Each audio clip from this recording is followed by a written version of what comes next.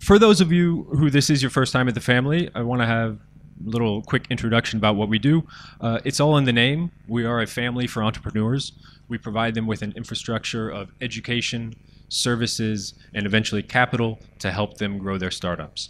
Our structure is quite unique in the early stage world in that we don't have a program. It's not like an incubator or an accelerator. Instead, you come into the family, you look around, you see what we have on offer, and you take what you want. You ask when you need something, and we see if we can deliver. We do that with a team of 30 plus people now with offices across Paris, Berlin, and London. Our team ranges from entrepreneurs to graphic designers, to content experts, to legal advice, anywhere where we think that we can add value for our entrepreneurs. We also have a series of independent companies that we refer to as our BFFs, who provide services to the ecosystem at large. So this is things like Lion, where we're training the next generation of startup employees, Kimono, which are culture designers, and Coup d'etat, for example, is online videos about entrepreneurship. When the family started in 2013, education was really the base that we placed everything on, and that's remained the same ever since. And that's why we do events like the one here tonight, where we have founders, key employees, service providers, and others come out to share about their experiences. We're also very interested in the state of our world as we move into this digital age. We've all been living in a world and in an economy that was basically designed in the wake of the Great Depression, and when Fordist factories were essentially the main driver of the economy, or at least that was how we conceived of them. And it's pretty clear now that as we're into this digital age that there are breaking points that are coming up on us very quickly, and those are political, economic, and certainly environmental. And that's why I'm really glad to have Kate here tonight. She's been described as a renegade economist, which I really like for the personal branding aspect. That's great. I hope that after having read the book, I have to say I hope that it doesn't stick, because I don't actually think that what she's proposing, what she's talking about, should be seen as particularly renegade. The real question that she poses, how can we go from thinking, how can we get our economy to grow, to how can we have an economy that helps us thrive? That seems like something that we can all pretty much get behind. And her answer, which lies in the visual of the donut, which I'm sure she will explain quite a bit more, is based in the need to rewrite these metrics that we use to talk about and understand our economy, to get away from the worshipping of GDP and instead to start thinking about, okay, how can we take into account both human needs and planetary boundaries? It is a fascinating book. I recommend that you all purchase it. We have French copies that will be for sale after the talk. But for now, I'd like to hand it over to Kate for her presentation on business and what is it doing in the 21st century.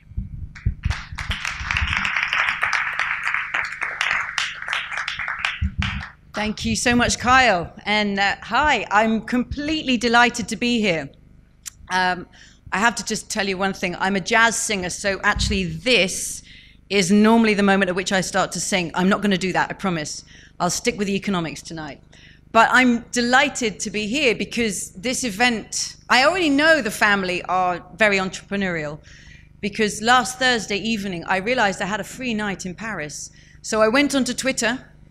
I just wrote, "Doughnut calling Paris. I'm in Paris next Wednesday. Anybody want to put on a pop-up event?" And within minutes, I think I got an email from a tweet back from Vlad, and then one from Kyle. Yeah, we will.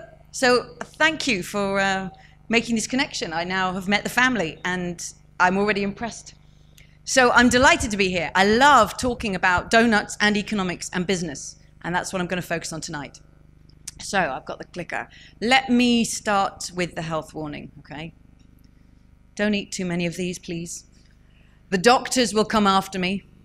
So donuts aren't good for us. The donut I'm offering you is conceptual. You don't have to eat it. You only have to think about it, if you can resist. Oh, and while I've got it here, thank you to Plon, the French publisher of my book, which is now out in French. It sounds very grand, la théorie du donut. I feel very philosophical now. So let me tell you la théorie du donut. I'm going to just kick off with this donut picture. It is a compass that I offer to you as a compass for human prosperity in the 21st century. As Kyle just described, we really need a compass, given how aware we are of the rocky times around us. So this is the donut. What's going on here? Let me tell you.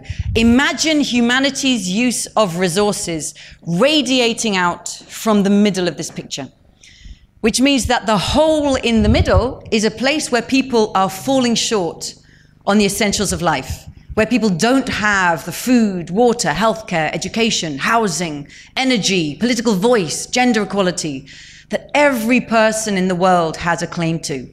I crowdsourced these 12 social dimensions from the world's governments. They are all in the Sustainable Development Goals. So every government in the world has already agreed that every person in the world has the right to have these met. We want to leave nobody in the hole, get everybody over that social foundation. But, and this is the big 21st century but, collectively we cannot use Earth's resources so much that we begin to go over that outer ring, that ecological ceiling, because there we put so much pressure on this extraordinary, unique, delicately balanced living planet that we begin to kick our planet out of balance. We cause climate breakdown. We acidify the oceans. We create a hole in the ozone layer, critical levels of biodiversity loss. And these around the outside, these are called the 9 planetary boundaries. They were drawn up by leading Earth system scientists a decade ago. They believe these are the critical 9 life-supporting systems that hold Earth in the balance that she's been in for the last 11,000 years. And we, as we know, we are on the brink of pushing ourselves out of this balance into a space that humanity has never lived in before. So let me put it simply. This is a compass for meeting the needs of all people within the means of the planet. And if that's a compass, well, you want to know where we are. You want the KPIs, right? Here are the KPIs. All of that red shows you the extent either to which we're falling short on people's needs. For example, here, oh, that's not shining. Okay, you see that one on food at the top? That little red wedge on food, it goes 11% of the way to the middle of the circle, because 11% of people worldwide don't have enough food to eat every day. But you can see on every one of those social dimensions, there are millions, billions of people falling short on their essential needs. They live in countries rich and poor, mostly poor. But we all know that there is poverty and deprivation in the heart of Paris, London, our own rich countries. So there's extraordinary levels of human deprivation still to be eliminated. And yet, we've already overshot at least 4 of those planetary boundaries. On climate change, for example, that ecological ceiling is at 350 parts per million of greenhouse gases in the atmosphere. We're over 400 parts per million already and rising. We're massively over on biodiversity loss, on excessive fertilizer use, on land conversion. So I offer this to you as a snapshot of the state of humanity and our planetary home for we the people of the early 21st century. This is our selfie. And we're the first generation to see this. Because this science is really recent, and our understanding of the interdependence of human well-being and planetary well-being is very new. So we're the first generation to see this image. And the scientists tell us we are probably the last with a real chance of turning it around, which is an extraordinary position to be in, of opportunity, responsibility, overwhelm, and possibility. And if looking at a graph doesn't quite do it for you, let me bring this home. This is not for the faint-hearted. You won't have missed last month the world's climate change scientists saying we have about a decade to turn the situation around if we're going to keep global climate change below 1.5 degrees. You won't have missed just last month WWF telling us that since 1970, that's the year I was born, I'll save you the maths, I'm 48. Since 1970, the population of all other animals has fallen by 60% in my lifetime. There's plastic in the body of human beings all over the planet. Air pollution, land degradation, water shortages, phosphorus levels, ocean acidification hitting levels not seen for 14 million years. And the richest 1% of people in the world own half of the wealth. The American writer William Burroughs said, after taking one look at this planet, any visitor from outer space would say, I want to see the manager. And we have to ask ourselves, who is the manager? Perhaps we are all the managers. If this is a little depressing, let me give you the one piece of good news. NASA says the hole in Earth's ozone layer is finally closing up because humans did something about it. And of course, yes, that's worth a cheer. But the question is, what are we going to do about all the rest of it? Because every one of these challenges on the screen is due to what humans have or haven't done. So what are we going to do to turn it around? I profoundly believe this is our generational challenge and the legacy for which my children, your children's children will judge us and remember us and will ask us, what did you do when you already knew? So I've shown you here a picture of the global story, but most people want to say, yeah, but where's my country? How are we doing? So let me bring this down to the national level. Researchers at Leeds University have created 150 national donuts. If you care about a country that's not here, go to that website and there's wonderful comparisons you can see. The way they've drawn it is you want to fill the circle in blue in the center. That means you meet everybody's needs, but you don't want to overshoot that green boundary. So let's take a country like Zambia. Average income, $4,000 per person. Hardly overshooting on those planetary boundaries, but people barely meeting their most essential needs. A lot of transformation is clearly needed there. Go to China.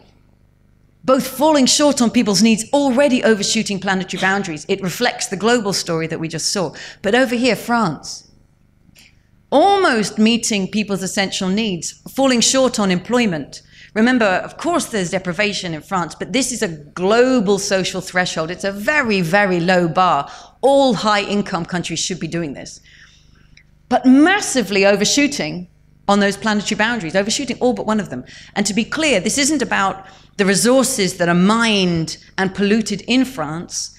It's about all the resources that were mined and the pollution released to produce all the laptops and iPhones and lights and machines that we have. So everything that's been imported, our consumption.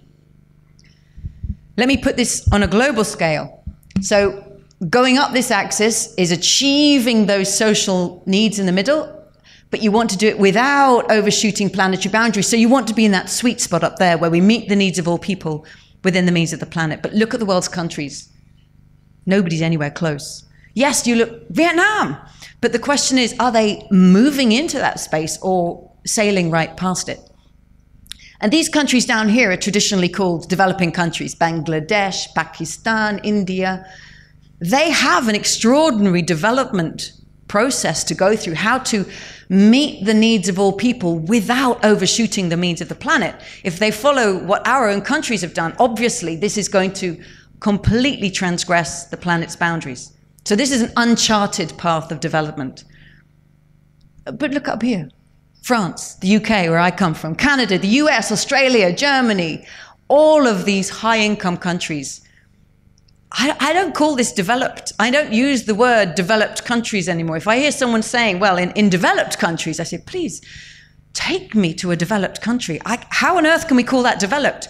We may have plenty of material means, but we are meeting them by literally running down the planet on which we depend. So this is a development journey too, to sustain good lifestyles while coming back within the means of the planet. That's never been done before. And this is the transformation, the low carbon transition that is crucially needs to happen in our countries. But then there's this group here too, China, Egypt, Turkey, South Africa, Mexico, these emerging economies. Where are they going? This is just a snapshot. Are they swinging up on that old path? And what would it take for them to transform their development process so they start moving into that direction? These are three very different stories of development, but I think they're all development, which is why I say we are all developing countries now. And 21st century development is a very different concept than what we thought it was last century, merely growing the economy. It doesn't get you to where we need to be. So many things need to change in the world to actually start moving into that direction. We need to change. For sure, we need to change the way economics is taught in universities. And that's what infuriates me, because it's not changing anything like fast enough. But we need to change the policies pursued by governments, and we need to change business. And that's what I want to focus on today, because of the interests and the focus in the family. So what does this donut mean for business? Well, I've presented this picture to hundreds of businesses over the last 5 years, from 3-person social enterprise startups to Fortune 500 companies. And I invite them to imagine themselves, I invite you to imagine your own enterprise seated at this table and ask yourself, is the core business we're doing, not the nice to have philanthropy on the side, but the core business that we do, is it helping to bring humanity into this space? Is it helping to meet people's essential needs, coming back within the means of the planet? Or for most big companies, let's be honest, actually, we've made a good profit by undermining many people's needs and rights. Workers' rights to organize, women's rights to maternity leave. We've squeezed workers down the supply chain. And we've actually pushed ourselves over the means of the planet. That's how we made a profit in the 20th century. What would it mean to turn that story around?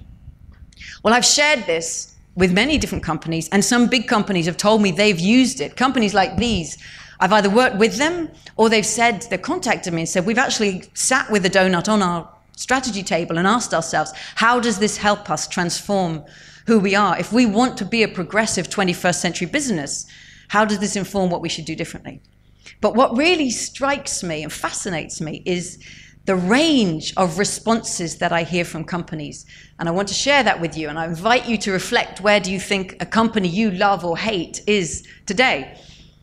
This is what I call the corporate to-do list, because once a company has seen the donut, the question is, what are they going to do? So five different positions on the corporate to-do list. The first one is the oldest one. Do nothing. Well, this is a sad, sad picture, but you know the business of business is business, and everything we're doing is nearly legal, so we'll just keep going until the cost of fines exceed the profits of what we do. We can all think of companies that sit there. There's no room for that. We just don't have the time to allow business to still sit in that position. So the first step up is to do what pays now. If it saves us money, we'll cut carbon emissions in our supply chains. If we'll get a niche consumer market, we'll get some kind of green certification. It's starting to move in the right direction, but it's still too motivated by short-term financial returns. And we need much more ambition. So the next step up is to say, we'll do our fair share. Many big companies have been saying over the last 5 years, our country has committed to cutting its carbon emissions by 20% in the next 20 years. So we'll cut our carbon emissions by 20% in the next 20 years. The danger of that attitude is that anybody knows who's been out to dinner with friends and everyone chips in what they think is their fair share for the bill. You don't want to be the one holding the tray when the waiter comes, because it almost never adds up. And this is what's been happening in the climate change negotiations internationally. I'll do my fair share when you do your fair share, but you won't do your fair share till you think I'm doing my fair share. We never get there. Some companies have taken this actually very seriously and taken on what's called science-based targets, asking what is global scientists telling us we need to do to stay under 1.5 degrees. And that pushes them to the next level of ambition, which is to do mission zero. It turns out that your fair share is to cut your carbon emissions to zero by 2030 or 2040 or 2050. It goes beyond carbon. We're going to have zero polluted wastewater leaving our factories. We're going to put zero air pollution back into the city. We're going to have zero workplace accidents in our factories, zero child labor in our supply chains. This is truly ambitious because business has never been done like this before. But the regenerative designer Bill McDonough would say, why be 100% less bad when you could break through the ceiling of your imagination and actually do good? Aim to sequester carbon or restore the soil or improve the health of the community or pay better wages. Why not have the ambition of being generative, net positive? And I call this doing the donut, because there are some companies, when I show them the donut diagram, they say, wow, this is like our corporate logo. This sums up why we're in business. This is what we're doing business for. In order to improve children's health, in order to clean up the air, in order to restore the soil. Let me give you some examples of what I mean by doing the donut. See, I think that there are going to be two design principles at the heart of the 21st century economy. Today, it's deeply divisive, with the 1% owning half of the world's wealth, and it's degenerative, running down the living planet. So I think we need an economy that is distributive by design and regenerative by design. And I think those principles are going to be lived out by 21st century companies that are actually doing the donut. Let me illustrate that. Let's first, distributive by design. So I've shown you a lot of bad news. Don't go home only with that. Here is what I think is one of the most fundamentally powerful pieces of good news this century. The technologies of how we generate and distribute energy, of communication, of how we generate and share knowledge. In the 20th century, these were centralized by design, right? Energy was from an oil rig, a coal mine, a gas pipeline. Every telephone call went through an operator switchboard and out the other side. And knowledge, since the 1500s, has been controlled by patents and copyrights. And a lot of capital had to come together. And you're talking about the Fordist factories, right? Manufacturing in a big factory in one location. Lots of big money must come together in one place to make that investment. A very centralized design. Here's my favorite toy, right? Centralized, bringing capital together in one place. Let's see if I could do a microphone and a clicker and a toy all at once. The unprecedented opportunity of the 21st century is that these technologies, for the first time in human history, are now distributed by design, right? Instead of an oil rig, you've got a solar panel on the roof of every house, hospital, school, wind turbines dotted across the landscape. Instead of centralized communication, we've got the internet, and there's a node of it in every pocket in this room and in the hand of this woman in Tanzania. Who could have imagined that in the 1980s? And instead of centralized intellectual property rights in patents and copyright, which was designed to share knowledge, but actually anyone who knows in the pharmaceutical industry, the digital industry, it's used now to protect and defend whole areas of innovation. We've got Creative Commons licensing. We've got the possibility for people to work open source as a network. These technologies have never been on the side of distribution before. This is a completely unprecedented 21st opportunity. It's one of the great pieces of news in my mind, and we have to seize it and make sure it doesn't get captured in the hands of Facebook and Google, but actually turned into distributive returns in enterprise. What about distributive design within companies themselves? Here are 4 examples of the ways I see some enterprises being more distributive by design. So, who owns the company? Not shareholders in some cases, but employees. Huawei phones. Interestingly, founded in China in the late 1980s, and the entrepreneur who created the company was a little nervous of how the state was going to respond to this private enterprise. So he made it employee-owned from the outset. Of course, that creates massive morale in the company. So employee ownership, the people doing the work get the returns rather than shareholders who never actually set foot in the enterprise. But it's not just returns going to those in the company, it's returns for those all the way down the supply chain. So a commitment to ethical supply chain, paying a living wage before paying a higher dividend, and ensuring ethical purchasing practices that don't push all the costs and risks of business down that chain onto the most vulnerable workers at the bottom. I know this looks like a rock concert. It's actually a software developers conference. Drupal, some of you may know it, is an open source software for creating websites. And once a year, all Drupal users come together in a conference, they create code, they patch the code, they improve their collective tool that's in the commons. And then, of course, they run their niche enterprises using what they've collectively created. And I love this picture. They're all holding their hand up like this, like a little drop to say, I may be but one drop, but look what happens when we get together. Think of any major corporation, how envious they would be to have such a dedicated and big and creative research and development team in-house. This is happening thanks to open design. And then lastly, a fair tax commitment. So we know that so many companies spend a lot of time optimizing their tax return, paying as little tax as possible in the most strategic countries possible, at the last minute possible.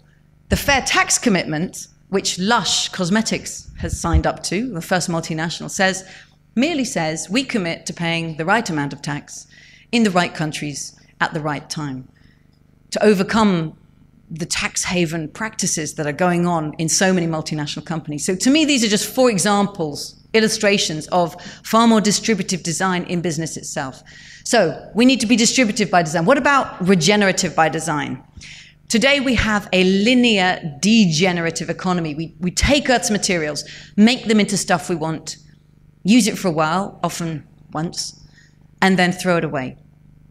And this is pushing us over planetary boundaries. This is what it looks like when we take from Earth's sources deeper and deeper and deforest the Earth's lungs, which are our forests. This is what it looks like when we dump the wastes into plastics, into lakes and rivers, or electronics waste into the neighborhood of the world's poorest people. We can't go on this way much longer. How do we transform that? We need to bend those linear arrows around so that resources are never used up, they're used again and again. And this, of course, is the idea of the circular economy. And the essence of it is that materials are divided into 2 kinds. There's the organic over here. This is allowing nature to do what nature's been doing for billions of years, breaking things back down and regenerating life, putting food waste in a food waste bin so it can decompose and come back as compost. But also on the technical side, like this microphone, this stand, the laptops, the lights, all the man-made materials that we have can't be wasted and thrown away. They need to be reused, refurbished, recycled, repurposed again and again. It's an economy that will run on sunlight. So the energy that enables us to send these things around needs to not be fossil fuels, but sun, wind, water, waves, and geothermal. It's an economy in which the principle is that the waste from one process is food for another. In fact, regenerative designers say there is no such thing as waste. It's just a resource in the wrong place. And I believe it needs to be an economy that's modular and open by design. Just to illustrate with my favorite example, here are 2 smartphones. Do the same kind of thing, totally different by design. Because this one's an iPhone. So if it breaks, I have to send it back to Apple because it's glued shut. Glued shut so nobody can get in, proprietary control. But this one is a Fairphone, made by the Dutch company. And you can see it's transparent, literally and technically, and it says here, yours to open, yours to keep. So if anything goes wrong or needs upgrading, there's a video on YouTube of how to open it, how to upgrade it, just the piece that needs changing, so it's modular. So the essential difference is this is glue-closed technology. This is click-open technology. And to me, this is the design of the 21st century that we need to have a circular economy. A couple of examples of companies that I find really exciting working in this space. Open Motors. If you buy a car from Open Motors, it will arrive like this, like a wardrobe from IKEA. And they say if you know what you're doing, you can put it together in less than an hour. So good luck. But you can go on YouTube. There's a video showing you exactly how to assemble it because it's open source by design. You can see it's 100% modular. Each piece can be replaced on its own. It's 100% electric. Once that basic chassis is assembled, then it can be customized for a particular market purpose, whether it's an airport buggy or an electric streetcar. But then Open Motors thought again, and they thought, well, why would we need to sell cars to people? Who wants to own a car? People just want mobility. So now they've shifted their focus.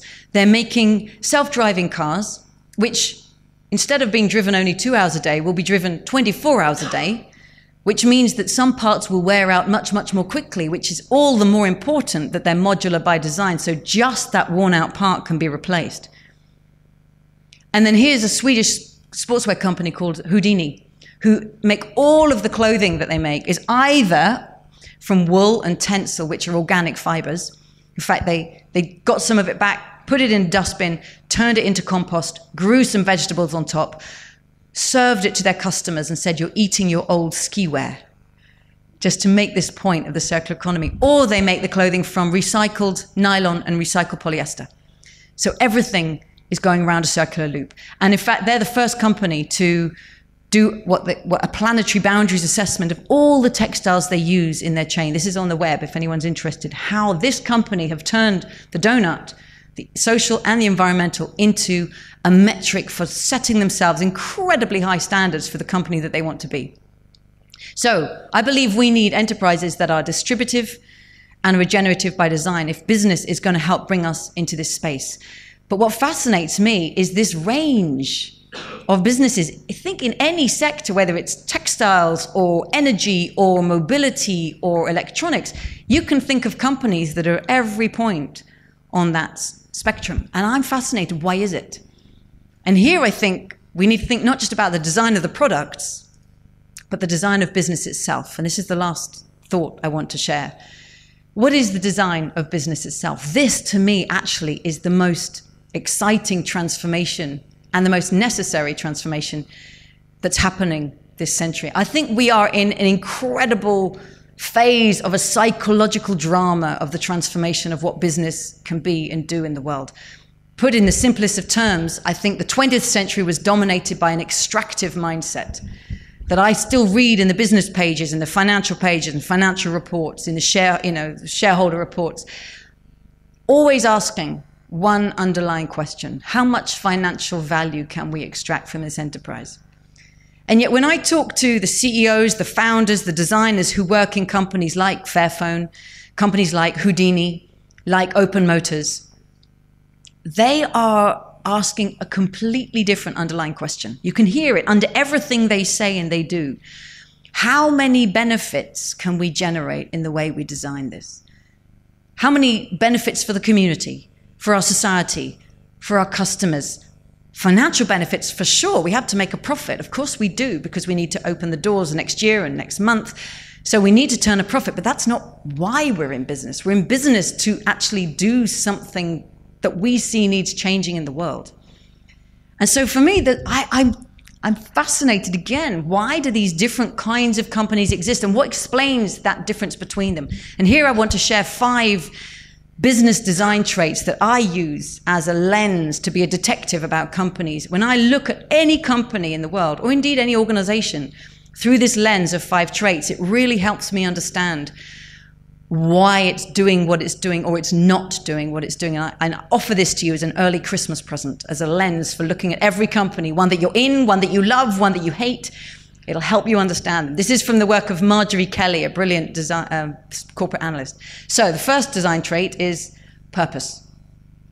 What is the purpose of this enterprise? A 20th century car company might have said, oh, our purpose is to be the biggest brand in 4x4s. Open Motors, that I just showed you, their purpose is to democratize mobility. It's a way bigger purpose than themselves, something that they see needs to happen in the world, and they create an enterprise that's in service to it. Fairphone was created. Their purpose was to drive labor exploitation out of supply chains of metals, and they realized the most powerful way to do that was to start making the phone themselves. So their purpose is to transform labor rights in supply chains. So second, governance. How is that company governed? Its principles, the rules, the practice, the culture that exists in the company. One example, I'll give you the Dutch bank Triodos. The CEO told me that every Monday morning we spend the first 45 minutes together, all employees together in one meeting, talking about the purpose of our company. Because that 45 minutes sets the tone for the whole week ahead.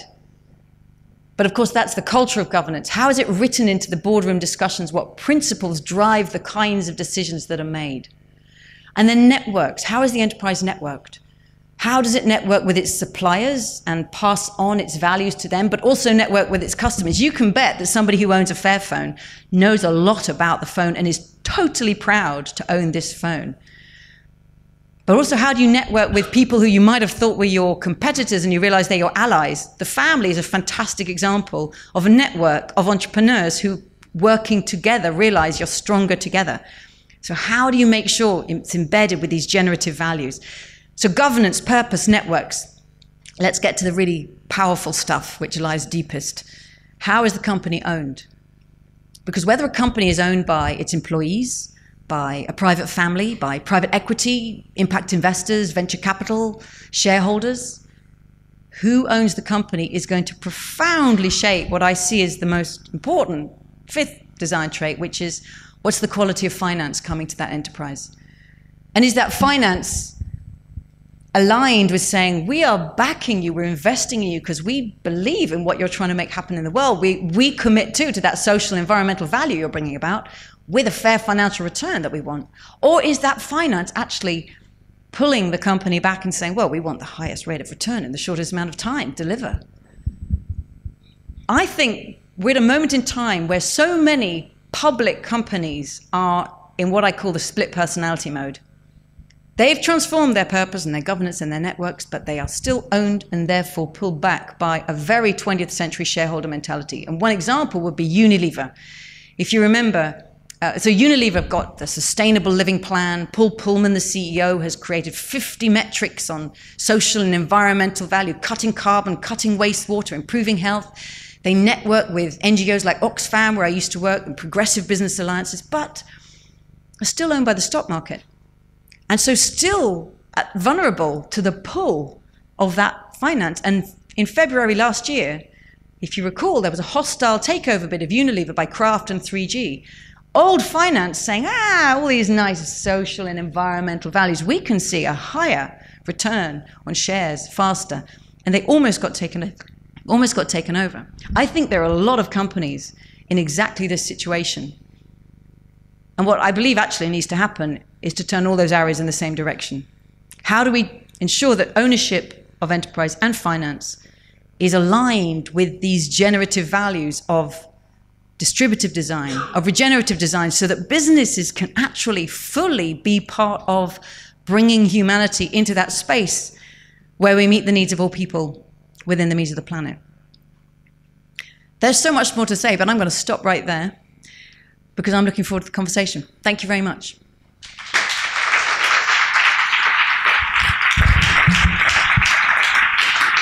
There you go.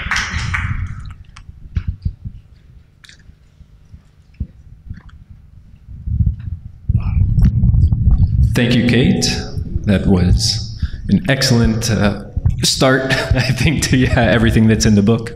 I had a couple of questions that I wanted to pose, and then we'll open it up to questions from the audience as well, based on the book itself. In the chapter, when you were talking about creating to regenerate, one of the examples that you use, an early example really, is the Body Shop. Mm-hmm. So the Body Shop was a company that was grown and thrived as a business that was based not just on this net zero idea, but actually how can we generate and how can we give back? And you also know, though, that the Body Shop's founder then goes on to note that one of the biggest mistakes she made was going public. And because that was what made her beholden to short-term financial interests, and it became a serious problem.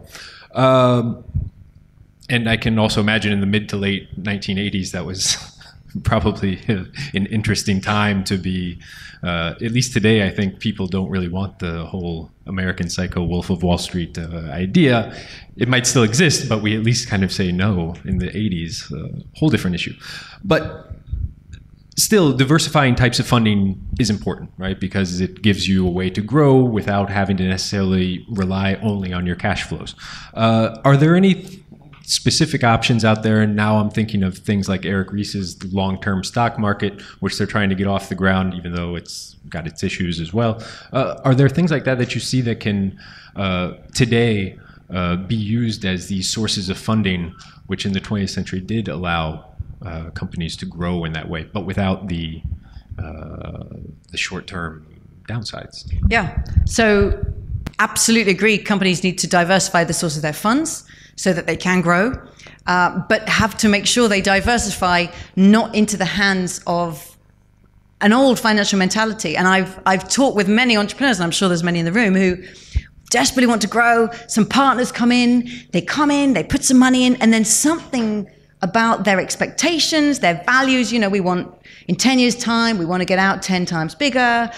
And therefore, no, don't do that nice thing. Actually, you need to cut that corner. You need to push totally changes the ethos, the purpose, the governance of the company. I've seen that happen so many times. So absolutely inventing the ownership and finance that is aligned with this, to me, is the great project. Where do you find the impact investors who are aligned with it? Where do we get the conscious capital? Where do you get, there's many things you can do. You can have long-term shareholders. You can have long-term shareholdings, have a higher vote than short-term shareholdings. Interesting, I was lucky to meet Paul Pullman, the CEO of Unilever, recently, and I said to him, so how, you had this near takeover bid, how are you coping? And he said, well, actually, one thing we're doing is everybody who's employed in Unilever, all the way down to the factory workers, if they're employees, when they get their wage, they now get a share.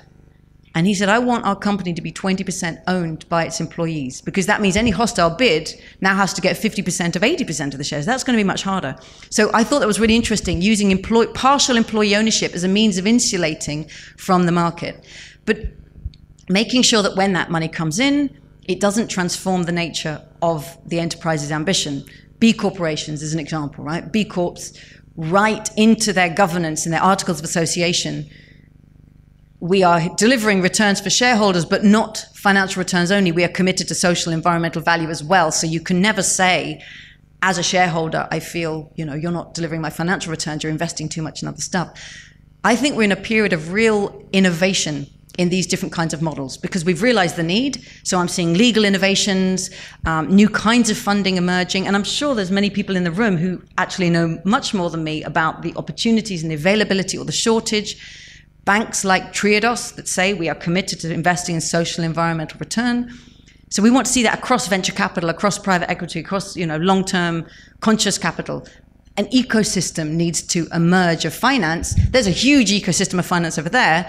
It's only just beginning to grow over here. And to me, that is the key project to make all of this possible. I note that when I was preparing for tonight, I went looking to sort of see when we essentially wrote into law what we've all sort of heard, that maximizing shareholder returns is the purpose of the corporation. And in fact, I found out that actually there are issues in, say, Delaware that give an idea that that is actually necessary, but it's not entirely certain. And also the judges are actually quite reluctant to question management decisions if they don't maximize profit. We aren't sending them to jail. That's clear. And so that was an interesting thing because what I was thinking was that, well, we have a legal issue to deal with as well, where we need to eliminate this idea that Friedman came up with in 1970 and that was sort of fed to us all for the last 50 years. But in fact, there is a question of mentality more so, and it's a strong mentality, right? That idea of maximizing shareholder return, I don't know about all of you, but I was relatively convinced that was in at least the United States in our legal system. So it's interesting, and there's a lot of debate across countries of how much it's a legal obligation and how much is a cultural norm that's developed. There's very much a cultural norm that's developed. But again, there's different laws between countries. So the UK has a company law which actually quite clearly, Section 172, quite clearly says the responsibility of the company is to deliver returns to shareholders. So it's a very narrow financial law. And I hear whispers that this is going to get rewritten because it's precisely holding us back. Whereas the Netherlands has a company law that says the responsibility of the company is to operate in the long-term interests of the company's stakeholders. Totally different framing. So you need both the law and the not shareholders. Exactly. We need both the law and the culture of how business is run to move in that direction. You talked a little bit about fair tax as well, and in the chapter on designing the economy to redistribute wealth, you note that global taxation is an idea that you think is one that we think seems impossible, and yet that you believe to be inevitable. Can you share with us any of the sort of discussions or insights that you've seen as you talk about your book and about this theory, about this philosophy more so than theory, of how you see that emerging? Because it is a serious question of how can we establish global taxation on global companies and essentially not limit them to whatever profit was registered in X country. Can we offshore it everywhere else, whatnot? But it's a complicated question when even we have problems getting the OECD to even just decide on some new norms for the 21st century. Yeah, I don't know how it will happen.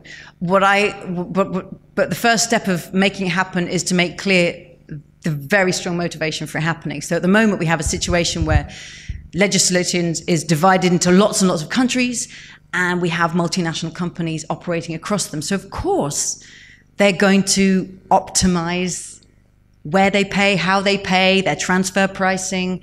They're also going to use tax havens, right? So all of the world's countries are getting shortchanged by companies in a race to the bottom, of, offering lower and lower corporate taxes. And there's a collective action problem around that. So 1% of the wealth is, in that 1% of the people own half of the wealth. And if you look at who's at the top of the Forbes rich list, these are some very big multinational, globally operating companies. It's clear that this isn't working. William Burroughs says, I want to see the manager. And the old system of national taxation just does not fit with the very international business strategies, made even more possible by digitization, of companies. We need a taxation system that actually is fit for the times, and it seems to me an obvious way of doing it. I don't know how we're going to do it, but let's make the case that we need to do it. I'd kind of hoped that you would talk to someone and knew, oh yeah, this guy is going, we're getting there. Okay, so just before this event started, I was looking at the headlines coming out of the UK today, which were interesting. Don't do that. No, because I want to take this in a slightly different direction. So could Brexit actually be sort of an anti-GDP moment for the UK and for the world? And so let me explain. So without getting into the actual political aspects that are still, we have no idea if Brexit is going to happen, will there be another vote, et cetera. Leaving all of that aside, today the report came out saying that essentially growth and GDP are going to be, to some unknown extent, damaged by Brexit and all of this. So my question is, could this actually be sort of a Trojan horse where if we posit that Brexit is going to occur, so let's say we know it's going to happen, whether it's a deal, no deal, doesn't matter, etc. If Brexit happens, would it be a moment where the UK would be able to essentially embrace a new fashion of looking at their economy and judging it that's not based around GDP, because specifically GDP is going to get destroyed over time? So would it be a way for them to actually say, you know what, guy, we don't care about GDP. We're actually moving to a new thing. So I'm basically trying to find a silver lining to the situation. And actually that strikes me as one that would be relatively interesting, because again, the fact is that when you read economic headlines, it is about growth. I had the New York Times open as well, and it was American growth is doing the GDP is our shining light. And the question becomes, because it's so simple, it's very attractive, right? Politicians love it. It's a super easy way for them to discuss these things. So again, could Brexit actually be potentially a good way to move away from GDP? Cannot believe you've lured me onto a stage to talk about Brexit. Oh, okay. It's not my fault. The headlines are literally every day. Let's do it. Okay, so the debate that happened around Brexit when the referendum was coming up shows the gap between the political obsession with GDP and what people actually care about, right? A lot of the analysis is, will this be better or worse for GDP? And yet that was quite disconnected from what most people were actually motivated by. So one, you're absolutely right. There's a political obsession, and it's a whole other conversation, why we are politically and financially addicted to endless growth. But that's not the way most people are thinking. And go to the Midlands, go to the North, the UK, they'll say GDP growth, it's not my growth. Sorry, you're telling me the economy's growth, it's not showing up in my income, because we've had rising returns in dividends for shareholders and stagnant wages for workers. Same story in the US. So number one. Two, I think that both the I can't believe you've got me talking about this. I think that both the Conservative Party and the Labour Party are deluded. And which is partly why both of them, until this time, have been actually gone pro-Brexit, even though neither of them were supporting it before the referendum. Because I think the Tories think, oh yes, if we break free of the shackles of Europe, we can have this competitive, open market. I mean, they're harking back to Milton Friedman. Dreams of new trade deals, right? Dream on. But I think also Labour are equally deluded that once we break free from neoliberal Europe, we can have this much more socially welfare-based UK economy. I think they're all, because whichever way it goes, if we end up with Brexit, we still have a divided country. And neither of those parties is going to be able to live out the political dream they want, so we'll always end up hobbled in the middle. But lastly, let me say that if either of those parties think we need to leave Europe in order to get beyond GDP, they're missing the party that's going on. Because right now, there's a new group emerging of governments called the We All Alliance. They were going to first call themselves the We Seven as opposed to the G7, but then they thought, actually, we want to be more than seven. So they call themselves the We All Alliance. This is Costa Rica, New Zealand, Slovenia, Scotland, countries that are never going to be part of the G20 because they're not the big boys. So they're saying, let's just go do something more interesting. And they're reframing their economies around well-being. You don't have to leave Europe to do that. You can have a new paradigm and actually have a new national conversation. I so would love the UK, not just Scotland, but the whole of the UK, to join that, have far more democratic conversations and say, what do we actually value? I'd invite them to sit around the Doughnut and say, what would this look like in our country? People are popping up and doing that in Amsterdam, in Cornwall. Community groups have taken the Doughnut and started saying, what would it look like to live in this here? So Brexit is not the route away from GDP addiction. I actually think that whether it was a Labour Brexit or a Tory Brexit, it would make those governments all the more addicted to growth because they would darn well have to prove that this was the right thing to do. Oh, I definitely didn't want to imply that they would somehow figure it out based on that. I know you didn't. But I guess a follow-up question would have been, and which politicians are exactly going to do this?